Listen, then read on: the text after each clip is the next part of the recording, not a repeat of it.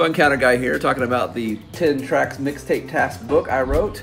The plot is about a socially awkward kid named TJ who's trying to impress a girl by finding all the songs that was played at a particular party one night.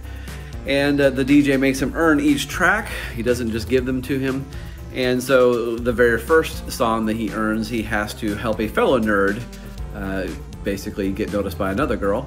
And that song that they earn, I won't tell you how they pull that off, but that song is called Down on the Street by Shack Attack. And it sounds a little something like this. Kick it. Down